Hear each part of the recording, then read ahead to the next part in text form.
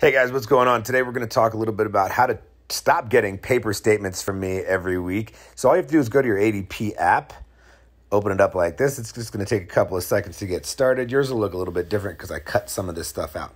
Now you're going to get a page that looks like this. Obviously you're going to want to go to your little menu button at the top left, because if you keep scrolling up and down, there isn't anything there. But if you go to the little menu button and go to, let's see, no, if you try to go to settings doesn't work because settings is just this crap. So don't do that. But here you're going to want to go up here and go to myself. Yep, there it goes. Boom. And then anybody want to guess? That's right. You're going to go to pay.